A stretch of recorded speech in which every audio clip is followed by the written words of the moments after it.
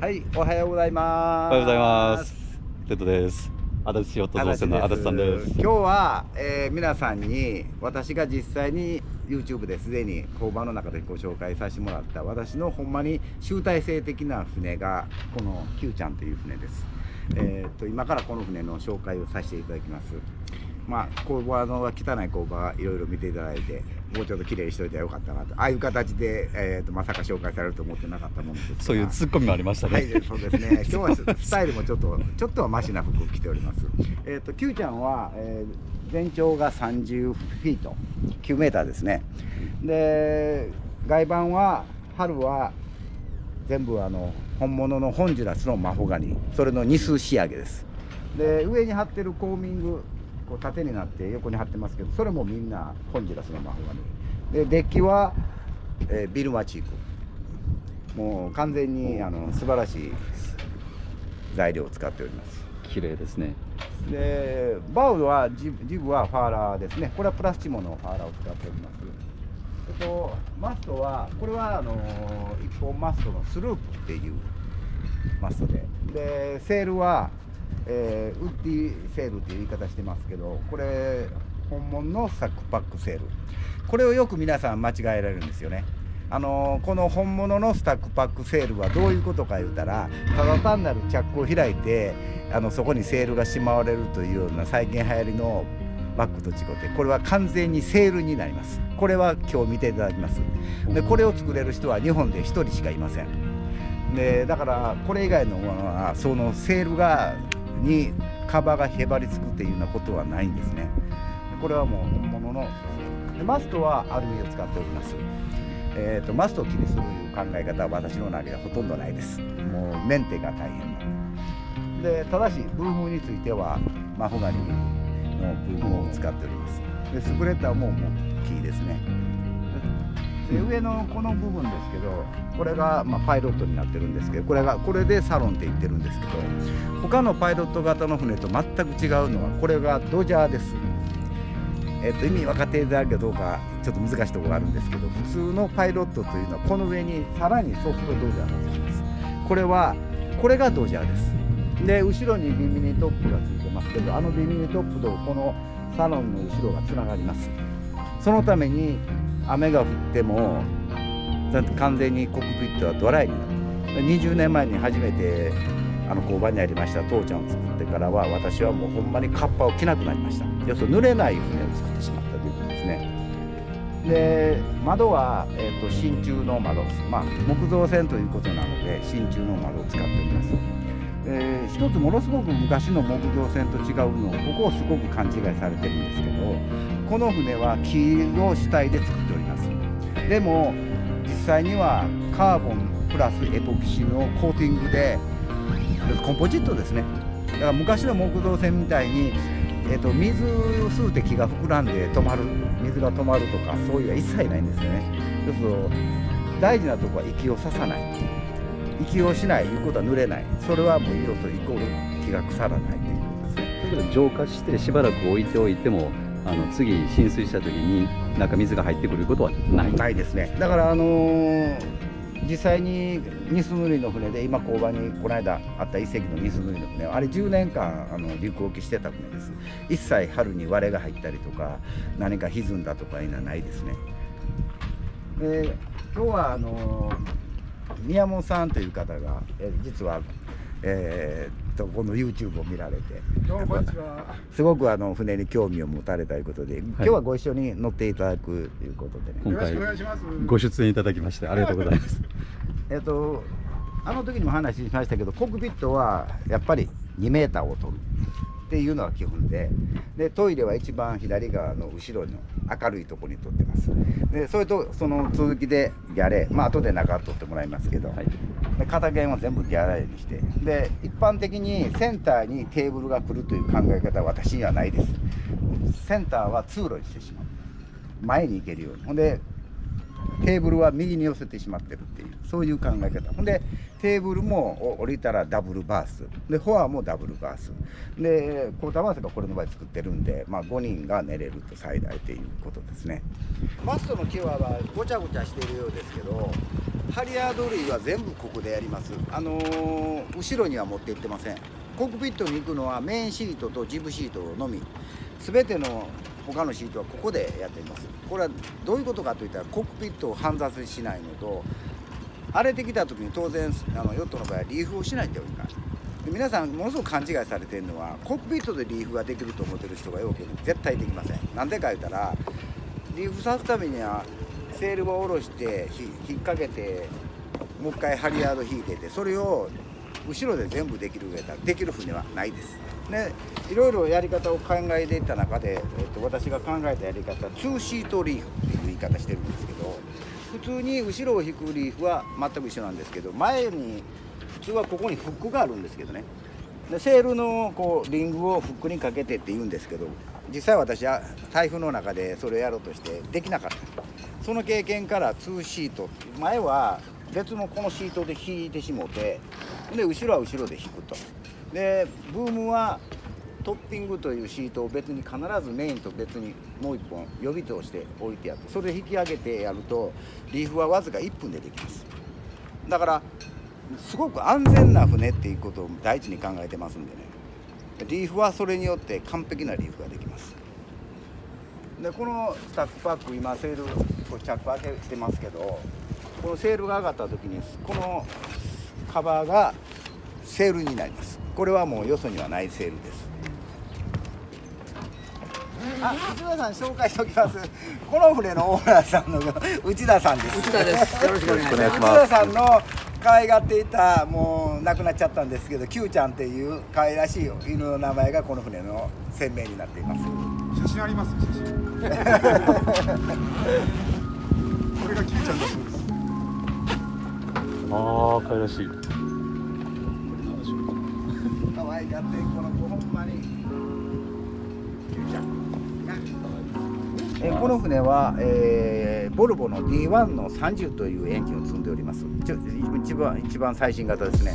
で D1 っていうね、その前が MD というエンジンだったんですけど、 D1 の特徴は、非常に低床になった。要するにヘッドが約15センチ下がりました。でクーラントキャップがないです。サブタンクでやってますね。で同じ30馬力のエンジンですけど、低回転エンジンで、オルタネーターは115アンペアで、低回転いうことは前の MD とか、GM、 今の 3YM のヤンマーの 3YM なんかは高回転エンジンですね。これは低回転エンジンだから、普通は巡航で3000ぐらい回すんですけど、これは巡航が2500回転で回します。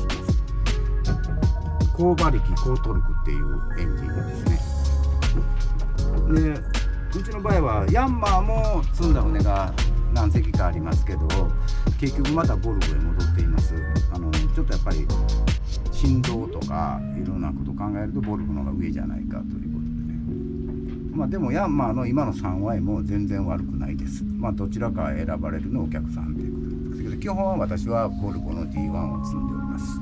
メンテナンスにボルボはお金がかかるというそう、それは確か。でもそのメンテナンスにかかるいうのは、要するに回転をちゃんと回さない人がほとんどで、もうよくあるのが回転を上げない。これも最悪です。ディーゼルエンジンの絶対にちゃんと馬力とトルクが最大出る位置で回してやるとカーボンがたまらないので、ほとんど故障は実はないんですよね。それを知らずにみんな低回転で動かして故障させてうん十万という修理費。ほんならボルボの場合部品が高いから、でボルボが高い高いとか言うんやけど、おそらく日本でここまでボルボ推奨してるのは私が一番やし、実際購入してるのは私が一番で、いろんなトラブルは私の船から出てますから、経験も一番多いんですけどね。それでもやっぱりボルボ使うっていうところに来てますね。そのエンジンでアイドリングでこう鳴らし運転をするというような間違った発想が素人なので、温まるまではやっぱり、いきなり回転を上げない方がいいですけど、充電さすんだったら回転を上げる。もうアイドリングで回したままでペコペコペコペコでして一生懸命掃除してる人たくさんいるんですけど、あれは絶対やってはいけないこと。なんでか言ったら、オルタネーターは動きます。1アンペアから2アンペアでも負荷がかかります。エンジンは独立して自分で回ろうかなと言うてんのに、そこでエンジンに負荷かけるわけですから、これはもうとってもかわいそうなことですね。でおまけにカーボンは当然たまります。だからもしバッテリーを充電したいっていうんやったら、このエンジンやったら1500、600回してやったらいいんですけど、普通のエンジンやったらやっぱり2500ぐらい回してやって短時間でエンジンをかけて充電するっていうことが大事ですね。それと今いろんなものが出てきて、バッテリーをもし仮にこれ2台積んでるんですけど、2台とも上げてしまっても、今はジャンプスターターがすごくいいのが出てます。スマホぐらいの大きさで5000円ぐらいで売ってます。もうびっくりするぐらい、それでディーゼルエンジンがちゃんとかかります。だからバッテリーを上げてしまって怖いっていうのは今なくなりました。で基本的にそれと燃料タンクもこれはすごく大きいです。基本的に燃料タンクの大きさいうのはそのエンジンに合わせて、大阪東京間の50時間、それが無給油で走れる距離を私は想定して、例えば 9.1 メーター実際、横浜ベイサイドまで大阪の出島というところから開庫したんですけど、50時間でついてます。で200リットル、1時間で4リットル使うのを200リットル、よその予備燃料なしで横浜までちゃんとついてます。この上で170リッター入ります。大きいですね。普通70リッターそのぐらいとか、そんな100リッター入れるのよっぽど大きい船ですね。だからタンクもでかいんですよ。燃料タンクもでかいし、水タンクもでかいですね。でそれはやっぱり私が外洋っていうかいろんなところへ行くことを想定しての話やし、これからまた違う機会にお話はしようと思うんですけど、はっきり言っていろんなところで思った経験あります。嵐の中、外洋で台風の中で船をひっくり5回もひっくり返した経験もあります。その経験全てがこの船の集大成なんですよね。で先ほども言いました、これがハードドジャーだよっていう意味はね、僕今コックピットに座ってますよね。こう前を向くとこの窓を2つ通してそのまま要するに内田さんの目線に合わせてるんですね。で今内田さんが座っておられるこの高さになると、この上から前が見えるっていう形で、これが非常に大事なことで、パイロットでようあるのが前が見えへんとかね、目線がここに来てしまう。ちょっとそうで疲れが全然違う。全然違います。首のだから僕の違う船に乗ったら、その高い人の船に乗ったらちょうど僕の目線に当たるんですよ。だからそれを避けるためにこう上げようとする。もう1時間も行ったらもう首が痛くなる。で設計はウッディっていうシリーズで私作ってますけど、ウッディアクティブっていうのは全部僕が設計したものです。でただのウッディいうのは横山明さんの設計、要するにサバニの線形の船ですね。でもそのサバニの線形は素晴らしいです。ほんまに世界に誇れる設計です。何が素晴らしいかというとノーティラーです。でここにティラーがありますけど、普通はこのティラーに対してオートパイロットというものがつくんですけど、でこれはオーパイなしでもこういう感じで自然にこうなりまして船はまっすぐ走ります。これを今日経験していただくためにわざわざ来ていただいたんですけどね、これを経験してしまうとほんまにびっくりされると思います。でエンジンのキースイッチはもう今電子スイッチになってきて、可愛らしいでしょ。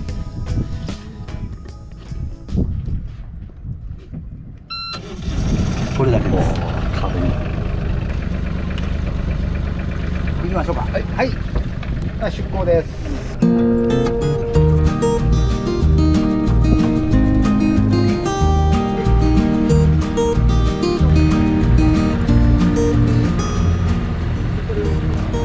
の船の特徴はね、波に叩かないっていうのがものすごい特徴で、ああいうモーターボートが来ても普通は何回もこう入れるんですけど、もう一回ボーッと上がったらもうほとんど止まります。いろんな考え方あるんですけど、私の考え方は重たいものは前と後ろですね。だから燃料タンクはここについてます。で水タンクは一番前です。でセンターは何も積んでません。ほとんどガランドですね。これはオーナーさんが荷物を積むためにやり方です。でよその設計メーカーさんはほとんどがセンターに集中するという考え方なんですけど、全く私の考え方は真逆です。ヨットってね、一番乗りにくい船がね、こう入れる船でもこの船みたいに後ろを中心にこう入れるんです。要するに真上から波が来たらこう入れるんです。こういう要するにメロディックで酔い乗ることっていうのは横山さんの言い方なんですけど、でも実際ここを視点として入れます。2500回転。さっきのな話、1500ぐらい回すとそのカーボンがたまらない。そうそうそう、これが一番いい回転ですね、これ。今もう2500まで落としてるけど、7億ですね。あ、本当ですね。もう、結構でしょ。よくですね。で、3度だけど、この空気の高さってね、全然高くない。普通の30フィートの部分とほとんど一緒です。でもなんでこんなパイロットができてるのかね、一番のね、良かったのはエンジンが低速になってくれたので、全体に下げれたんですよ。だけどコックピットの床いうのはエンジンの高さで決まっちゃうんです。それを元にブレーキしていくからどうしてもこれが高くなった。それを低く下げれるのは、エンジンがボルボの場合低速になってくるので、15センチ以上床をそこまで下げれた。そしたら全体も下げれた。普通はもうなんかこの辺りにここって盛り上がりがあって、ここにエンジンが入ってる。で、この間もまあ紹介した、その橋板がない入り口、これで内側を閉める。まあ、これでもう水の打ち込みがなくなる。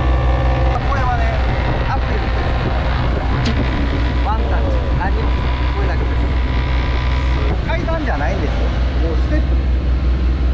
ほんまに。だから穴蔵に入るっていう昔のヨットの暗いイメージはもうこの船の場合ないので、非常に明るい。ここの人とここの人が目線がほとんど変わるんですから、普通に会話ができるので、そういうことです。オッケー。はい。いくよ。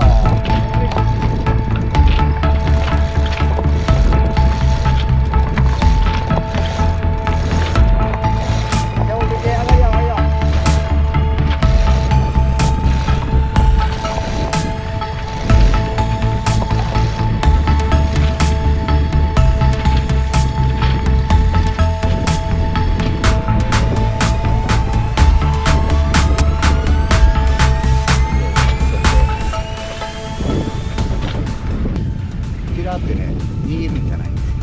添えるもんです。みんな握ると思うけど、いや、握りませんよ。もう添えてるだけでいいんですよ。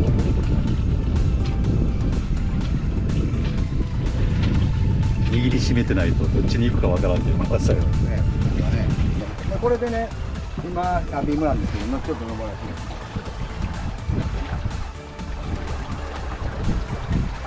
で、タッチングが入った後、普通はティラーを離せないんですけど、この船の場合はメインに組んでいって、こうやって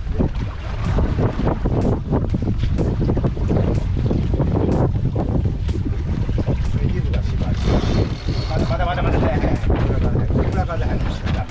ここでもう裏風が完全に入るまでね、まだメインが変わってないから入ってないんで、そこ入りましたね。もうティラー離します。でティラー離して、これ以外のカード、もうこれだけ。この間ティラーはほったらかしで大丈夫です。絶対変な方向行きませんね。これが僕の船のタッキングです。これティラなんか中立しましたねこれ。勝手にね。でセール引っ込めば勝手にその角度に戻ります。船が。で風が強かったら今この舵をつけてタッキングさせましたけど、セールトレビだけやると思います。そんな船はほんまにないと思います。全然嫌い、握ってないでしょ。本当ですね。なんか不思議ですね。こうまるで大パイがついてるかのような。大パイ下手につけて、進路変にするよりも、あれよね。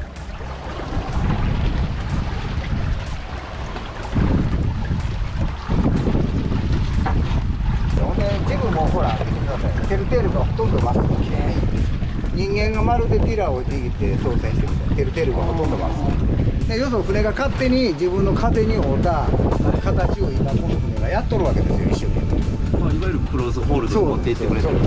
これが船がスキッパーなんですよ。で、僕はクルーなんですよ、あくまで。これがノーティラーです。これ本当にこうティラーがなんか生きてるようにこう左右に。そうそう、逆にね、それで動くところ。不思議。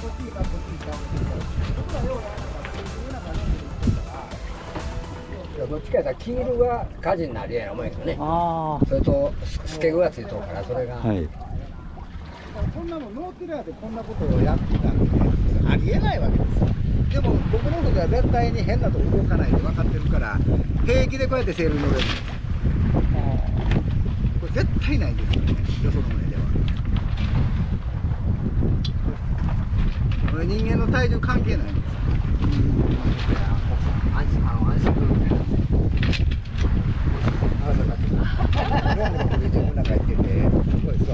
購入を検討されてるんですか。64にして初めてなんです。沖縄の方なんか行ったらね、めっちゃ心配なんですけど。これから発注されるんですか。中古でね、中古であったでしょ。8.7のケッチで水の一番奥やったやつ。ああ、一番来る。あれをちょっと進めようかと。この後また行かれてて、まあこれとほぼ同じやから。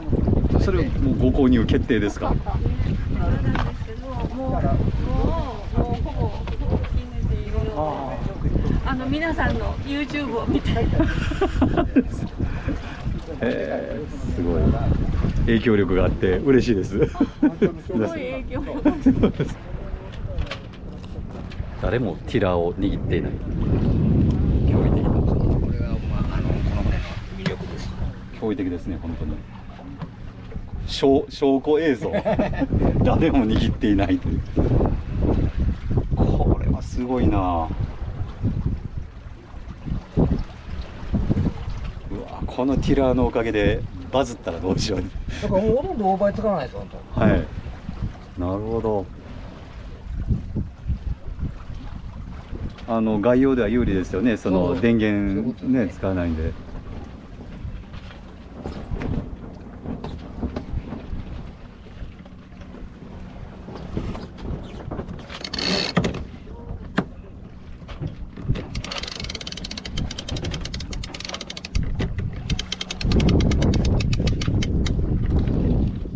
すごいな、本当にテルテールがね、クローズホールドティラー握って調整してるみたいに、こう理想的な位置に行こうとしますね。ティラーを向こうへ押してタッキング入れてください。自分でここを降りて、ここのところを降りて、でタッキング入れてずっと押してティラーをずっと押して、じゃあ押しますよ。はい。でずっと押して、僕が入って言うまで押してください。裏風、メインに裏風が入ります。ジムじゃなくて、これ今まだ登ってる状態ですから、まだ左から出てます。風がね。ずーっと巡らしてください。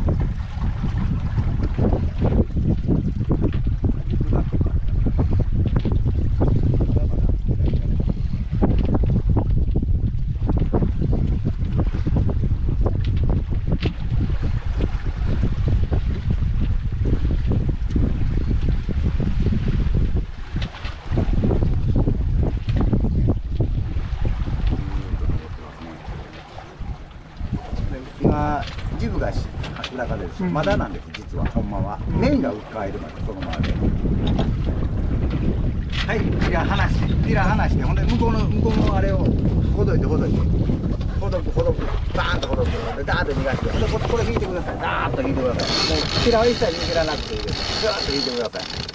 でジブはウインチハンドルつけて巻いて、ガーッと巻いて。思いっきり引かなくていいですよ。もうそれぐらいで、はい、それぐらいで、はい、OK です。もう何にもティラー触らないで、タッキング終わりです。だから普通これできないんですよ。ティラーを持ってないだから。本当ですね。本当ですね、それは。これまあラットの船やったらラットを曲げてカチャンと固定はできるけど、だからティラーでは考えられない。できないですね。だからみんな体つこたり足つこたりしてやっちゃうんですよね。それが違う。